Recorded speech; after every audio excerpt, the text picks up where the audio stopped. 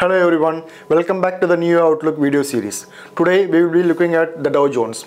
2022 was not a good year for the Dow Jones. Will the index come back in 2023?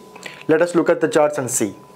2022 was a bad year for the Dow Jones. However, the strong bounce from around 28,600 in the fourth quarter of the year is very significant because this bounce has happened from just above a very crucial trend line as well as the moving average support level.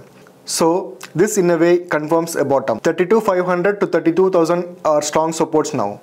Resistance is at 35,500. There is a possibility of seeing a sideways consolidation between 32,000 and 35,500 for a few months. Thereafter, the Dow Jones can break above 35,500 and rise to 38,000 and 39,000 initially, and then to 41,000, 41,500 eventually over the long term. The outlook is going to be bullish for the Dow Jones in 2023. Strong support is at 32,500 and 32,000. Resistance is at 35,500. We can expect a sideways range between 32,000 to 35,500 for a few months. Thereafter, the Dow Jones can break above 35,500 and rally to 38,000 and 39,000 initially. After that, the upside can extend up to 41,000 also.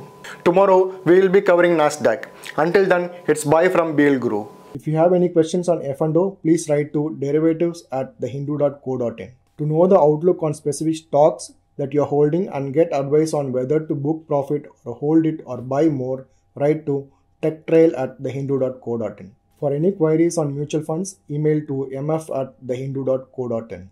For any questions, clarifications on investments, personal finance, write to blportfolio@thehindu.co.in. To get more insights on investments, personal finance, stocks and commodity picks for short and long term based on technical analysis as well as F&O strategies, subscribe to BL Portfolio section from the link that you see on your screen.